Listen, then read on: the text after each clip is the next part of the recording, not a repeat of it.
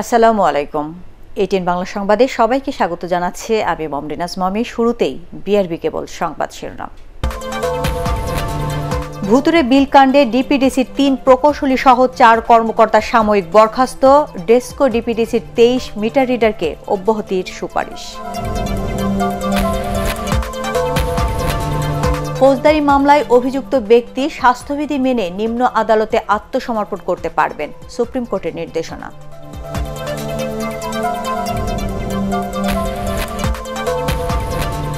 করোনার কারণে স্থগিত বগুড়া ১ ও যশোর ৬ আসনে উপনির্বাচনের ভোট গ্রহণ ১৪ জুলাই।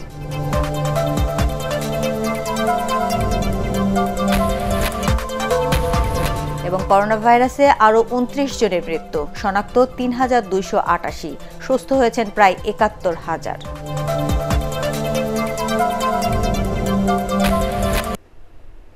শুনছিলেন বিআরবি কেবল সংবাদ শিরোনাম। এবার বিস্তারিত। ভুতুরে বিল কাণ্ডে ঢাকা পাওয়ার ডিস্ট্রিবিউশন কোম্পানি ডিপিডিসির ৩ প্রকৌশলী সহ ৪ কর্মকর্তাকে সাময়িক বরখাস্ত করা হয়েছে। বরখাস্ত হওয়ার অপর ২ কর্মকর্তা হলেন সরকারি প্রকৌশলী ও ডাটা এন্ট্রি অপারেটর।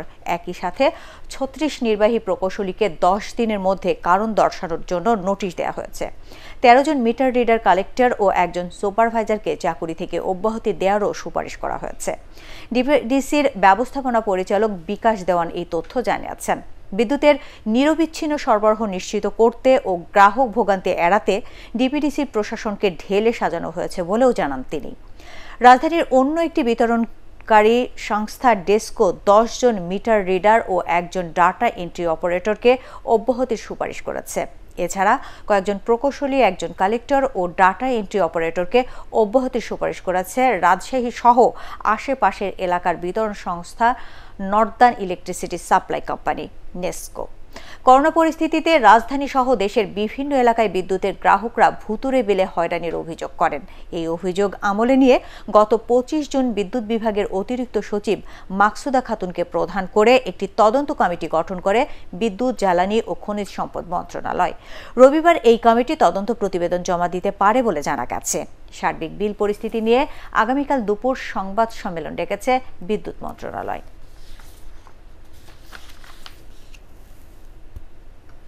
ফৌজদারি মামলায় অভিযুক্ত ব্যক্তি এখন থেকে স্বাস্থ্যবিধি মেনে নিম্ন আদালতে আত্মসমর্পণ করতে পারবেন, এ বিষয়ে একটি নির্দেশনা জারি করেছে সুপ্রিম কোর্ট প্রশাসন।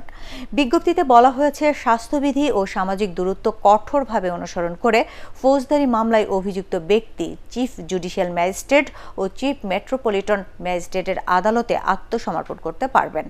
তবে আদালত ভবনে জনসমাগম এড়াতে প্রতিদিন নির্দিষ্ট সংখ্যক আত্মসমর্পণ আবেদন শুনানি করতে হবে।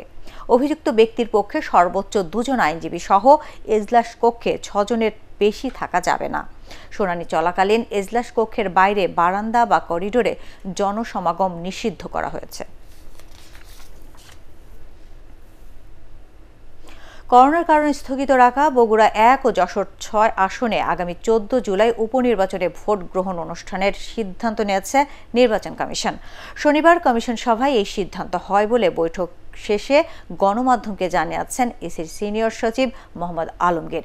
গত ২৯ মার্চ এই ২ আসনে উপনির্বাচন অনুষ্ঠিত হওয়ার কথা ছিল, কিন্তু করোনার উদ্ভূত পরিস্থিতি তৈরি হওয়ায় ভোট গ্রহণ স্থগিত করে ইসি। ১৪ জুলাই ভোট গ্রহণের বিষয়ে ইসি সচিব বলেন, নতুন করে করোনা মনোনয়নপত্র জমা কিংবা দাখিলের প্রয়োজন নেই।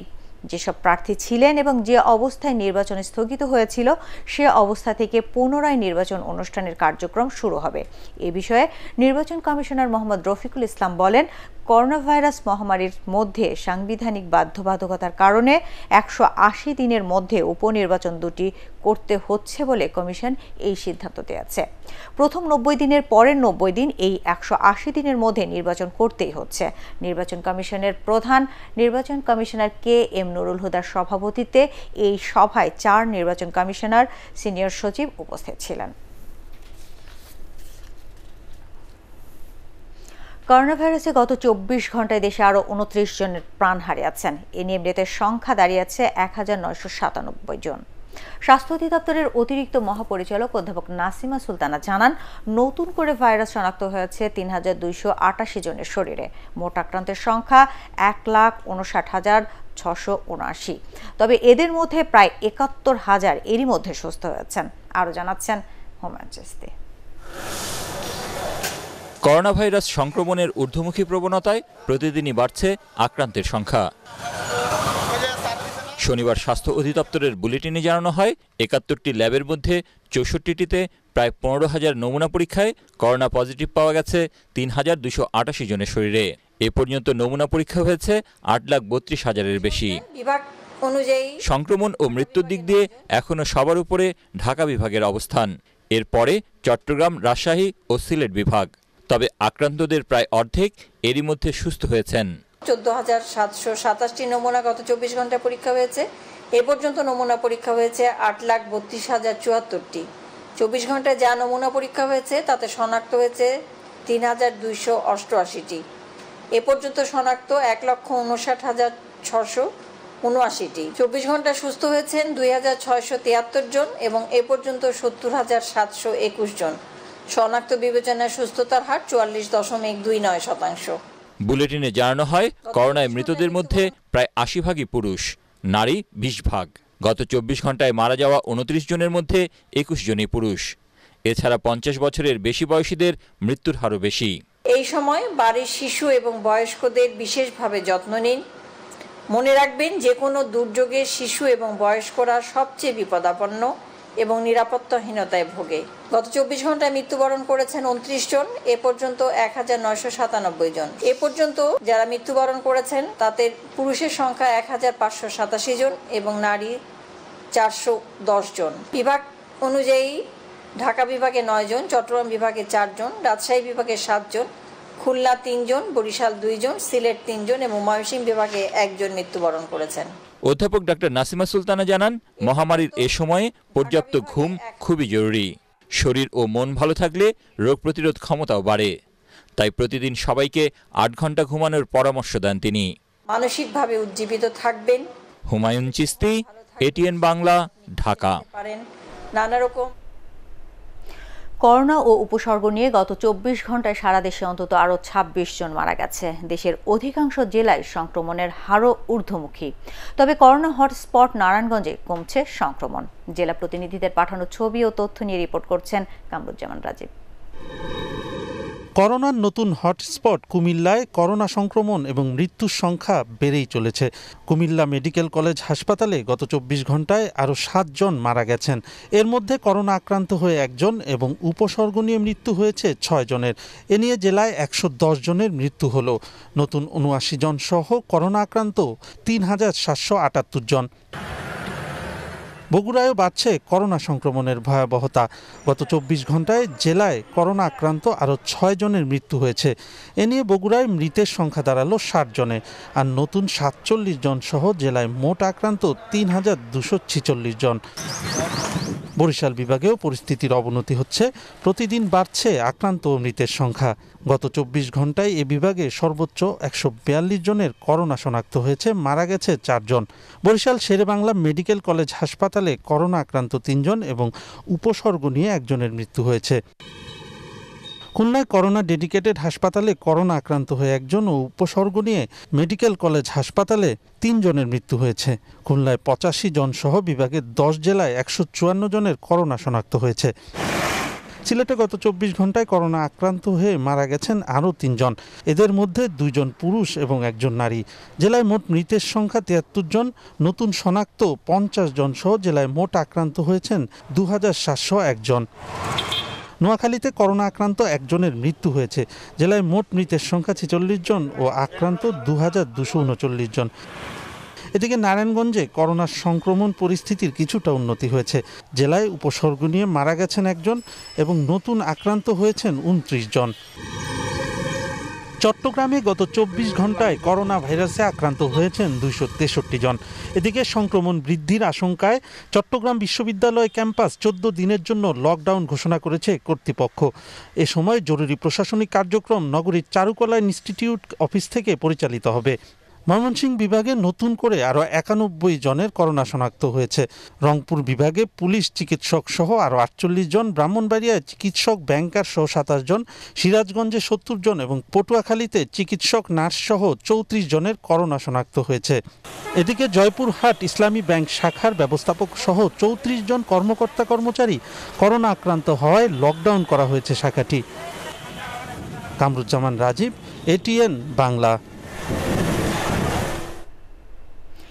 এডিস মশা নিয়ন্ত্রণে ঢাকা উত্তর সিটি কর্পোরেশনের বিশেষ পরিচ্ছন্নতা অভিযানের প্রথম দিনেই ঢিলে ঢালা ভাব। দুপুর 1টা পর্যন্ত অভিযান পরিচালনার জন্য মেয়রের নির্দেশনা থাকলেও তা মানা হয়নি। রিপোর্ট করছেন শফিকুল ইসলাম শামীম। এডিস মশা নিয়ন্ত্রণে নগরবাসীকে ডেঙ্গু থেকে সুরক্ষা দিতে পূর্ব ঘোষণা অনুযায়ী ঢাকা উত্তর সিটি কর্পোরেশন আবারও চিরুনি অভিযান শুরু করেছে। মেয়রের ঘোষণা অনুযায়ী 10 দিন ব্যাপী এই অভিযানে প্রতিটি ওয়ার্ডকে 10টি সেক্টরে ভাগ করে সকাল 10টা থেকে দুপুর 1টা পর্যন্ত অভিযান চালানোর কথা বলা হয়েছে। তবে প্রথম দিনেই নগরীর বিভিন্ন জায়গা ঘুরে দায়সারা ভাব লক্ষ্য করা গেছে। প্রতিদিন সকাল 10টা থেকে দুপুর 1টা পর্যন্ত পরিচালিত হবে। কোথাও এডিস মশার লার্ভা আছে কিনা কিংবা কোথাও 3 দিনের বেশি পানি জমে আছে কিনা এই ব্যাপারে আমি কঠোর নির্দেশ দিচ্ছি আমার সকল সিটি কর্পোরেশনের যারা দায়িত্বে থাকবেন তাদেরকে। কিন্তু ঢাকা উত্তরের ওয়ার্ডগুলোতে সরেজমিনে দেখা যায় 10:30 11টার মধ্যে অভিযান শেষ করা হয়েছে। এছাড়া অভিযান পরিচালনার সময় নির্দিষ্ট এলাকার ওয়ার্ড কাউন্সিলরদের উপস্থিত থাকতে বলা হলেও কারো দেখা মেলেনি। এদিকে অভিযান পরিচালনার ক্ষেত্রে এখন কোনো প্রতিবন্ধকতা নেই বলে জানান এই আঞ্চলিক নির্বাহী কর্মকর্তা। কোথাও থেকে আমরা তেমন কোনো বাধার সম্মুখীন হচ্ছি না। তারা স্বতঃস্ফূর্তভাবেই আমাদেরকে বাসার ভিতরে যাওয়ার পারমিশন দিচ্ছে, ইভেন ছাদের উপরেও তারা আমাদেরকে অ্যালাউ করছে। যাদেরকে জরিমানা করা হয়েছে তারা পরবর্তীতে নিজেরাই এডিস মশার উৎপত্তিস্থল ধ্বংসের অঙ্গীকার করেন। এটা অসচেতনার কারণে হয়েছে, এর জন্য দুঃখিত, লজ্জিত। তবে ডেঙ্গুর প্রাদুর্ভাব ঠেকাতে কঠোরভাবে মনিটরিং ব্যবস্থা জোরদার এবং জনসচেতনতা বৃদ্ধির কোনো বিকল্প নেই বলে মনে করছেন বিশেষজ্ঞরা। শফিকুল ইসলাম শামীম, ATN বাংলা, ঢাকা। দেশের উত্তরাঞ্চলে বন্যার সাথে এবার শুরু হয়েছে নদী ভাঙ্গন। খাদ্য সংকটে চরম দুরবস্থায় পড়েছেন বানভাসী মানুষেরা। এর সাথে গবাদি পশু রাখার স্থান আর খাবার নিয়েও বিপাকে পড়তে হচ্ছে তাদের। SM আশরাফের report. প্রকৃতির সাথে যুদ্ধ করা যাদের নিত্য সময়ের অভ্যাস, এবার সে লড়াইয়ে ক্লান্ত পরিশ্রান্ত নদী পারের মানুষজন। করোনা মহামারী আগেই তাদের কেড়ে নিয়েছে শক্তি। এখন তাই অপলক তাকিয়ে থাকা ছাড়া আর যেন কোনো উপায় নেই। ফসলি জমি আগে ভাগেই তলিয়ে গেছে, বাসস্থানটুকুও এখন অথই পানির থাবায়। কুড়িগ্রামের এই দৃশ্য শুধু জানান দিচ্ছে সাধারণ মানুষের বাহ্যিক কষ্টের কথা। ঘরে যে খাবার নেই সে খবর কয়জনই বা জানেন।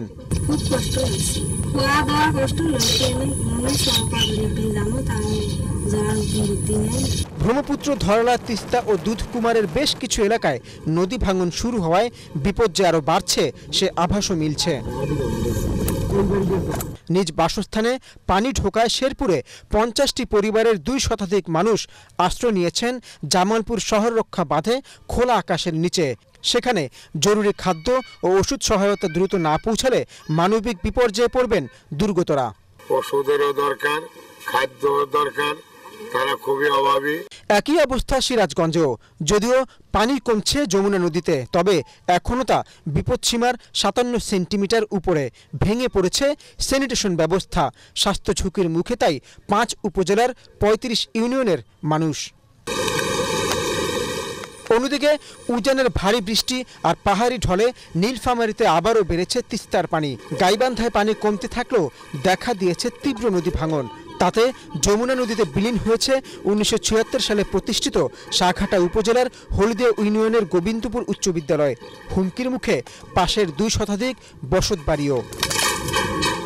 SM Ashraf, ATN Bangla. Corona সংকটে ভাড়াটিয়াদের সাথে বাড়িওয়ালাদের মানবিক আচরণ করার আহ্বান জানিয়েছেন আওয়ামী লীগের সাধারণ সম্পাদক ওবায়দুল কাদের। তিনি বলেন, করোনার কারণে আয় কমেছে, যা অনেকে চাকুরি হারিয়েছেন। এই বিষয়টি বিবেচনায় নিয়ে একে অপরের সাথে সহানুভূতিশীল হতে হবে। রাজধানীতে সরকারি বাসভবনে নিয়মিত ব্রিফিংয়ে তিনি এসব কথা বলেন। ঈদুল আজহার 3 দিন আগে থেকে সড়ক ও মহাসড়কে পণ্যবাহী ট্রাক এবং কাভার্ড ভ্যান চলাচল বন্ধ রাখতে সংশ্লিষ্টদের প্রতিও আহ্বান জানান ওবায়দুল কাদের। করোনা সংক্রমণ প্রতিরোধে তৈরি পোশাক ও অন্যান্য শিল্প মালিকদের ঈদের আগে পর্যায়ক্রমে ছুটি দেওয়ার আহ্বান জানান তিনি। ঢাকা সিটি সহ বিভিন্ন শহরে অনেক বাড়িওয়ালা ভাড়াটিয়াদের সঙ্গে অমানবিক আচরণ করছেন বলে অভিযোগ পাওয়া যাচ্ছে। আমি বাড়ির মালিকদের অনুরোধ করব, আপনারা পরিস্থিতি বিবেচনায় একটু সহনশীল হন, মানবিকতা দৃষ্টান্ত স্থাপন করুন।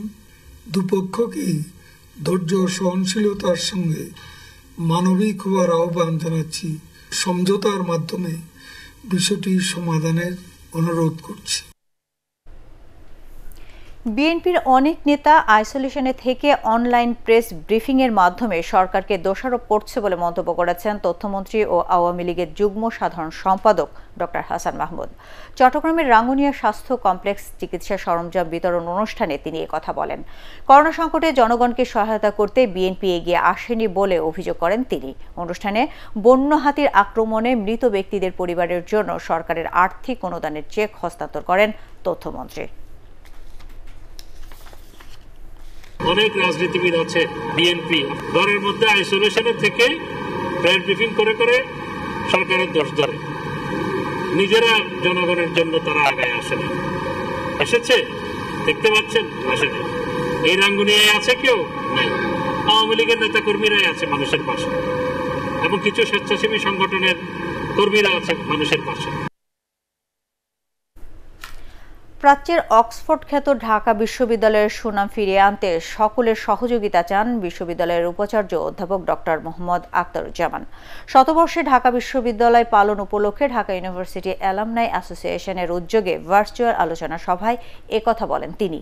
বিশ্ব র্যাঙ্কিংয়ে ঢাকা বিশ্ববিদ্যালয়ের পিছিয়ে পড়া গবেষণা ব্যবস্থা, ছাত্রছাত্রীদের চিকিৎসা ব্যবস্থা, হলগুলোতে আসন সংকট সহ বিভিন্ন সমস্যা নিয়ে আলোচনা করা হয়। তাছাড়া লাইব্রেরি ও প্রযুক্তি আধুনিকায়নের প্রয়োজনীয়তার কথাও বলেন ঢাকা ইউনিভার্সিটির অ্যালামনাই অ্যাসোসিয়েশনের সদস্যরা। 100 বছরে এই বিশ্ববিদ্যালয়ের বিভিন্ন অর্জন সংরক্ষণ ও সুনাম ফিরিয়ে আনতে প্রয়োজনীয় ব্যবস্থা নেওয়া হবে বলে জানান বিশ্ববিদ্যালয়ের উপাচার্য অধ্যাপক ডক্টর মোহাম্মদ আখতারুজ্জামান। এবার আন্তর্জাতিক সংবাদ।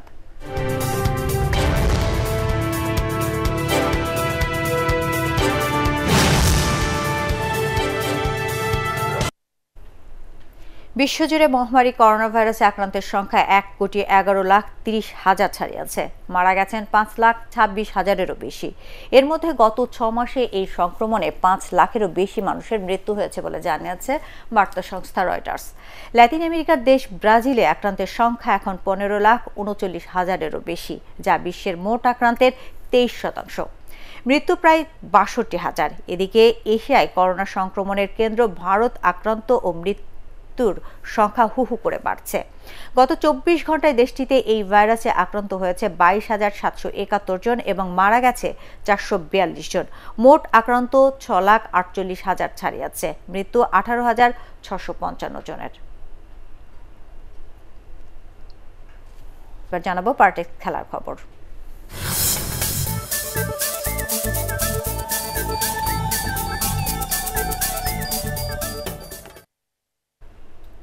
করোনা পরীক্ষায় আবারও পজিটিভ হয়েছেন নড়াইল 2 আসনের সংসদ সদস্য এবং জাতীয় দলের সাবেক অধিনায়ক মাশরাফি বিন মুর্তজা। গত 20 জুন মাশরাফির শরীরে করোনা ধরা পড়েছিল। এরপর বাসা থেকেই চিকিৎসা নিচ্ছিলেন তিনি। 14 দিন পর আবারও নমুনা পরীক্ষার ফলাফলে জানা যায় করোনা থেকে তিনি এখনো মুক্ত হতে পারেননি। এর ফলে তাকে আরও কিছুদিন আইসোলেশনে থাকতে হবে। চুক্তি নিয়ে খেলোয়াড়দের সাথে নতুন করে কথা বলার সিদ্ধান্ত নিয়েছে ক্রিকেট অস্ট্রেলিয়া। করোনাকালে বোর্ডের আর্থিক ক্ষতির প্রেক্ষিতে এর আগে পারিশ্রমিক নিয়ে কিছু সিদ্ধান্তের কথা জানিয়েছিল বোর্ড, যাতে অসন্তুষ্ট হয়ে আদালতে যাওয়ার হুমকি দেয় অস্ট্রেলিয়ান ক্রিকেটার অ্যাসোসিয়েশন। তবে এক বিবৃতিতে সিএ জানায় ক্ষতির অঙ্ক নিয়ে পরিষ্কার ধারণা না পাওয়া পর্যন্ত পরিকল্পনাগুলো মুলতবি রাখা হবে। এরপরই বিপক্ষে অবস্থানের লিখিত নোটিশ তুলে নেয় এসিএ। সংগঠনটির সভাপতি অ্যালিস্টার নিকলসনও বোর্ডের এই সিদ্ধান্তকে স্বাগত জানান। শেষ করার আগে বিআরবি কেবল সংবাদ শিরোনাম আরেকবার। ভুতুরে বিল কাণ্ডে ডিপিডিসির ৩ প্রকৌশলী সহ ৪ কর্মকর্তার সাময়িক বরখাস্ত, ডেস্কো ডিপিডিসির ২৩ মিটার রিডারকে অব্যাহতির সুপারিশ। ফৌজদারি মামলায় অভিযুক্ত ব্যক্তির স্বাস্থ্যবিধি মেনে নিম্ন আদালতে আত্মসমর্পণ করতে পারবেন, সুপ্রিম কোর্টের নির্দেশনা।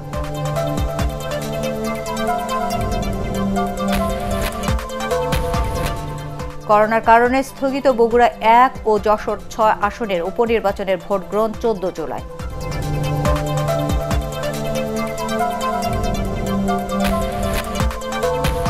এবং করোনা ভাইরাসে আরও ২৯ জনের মৃত্যু, শনাক্ত ৩,২৮৮, সুস্থ হয়েছেন প্রায় ৭১,০০০।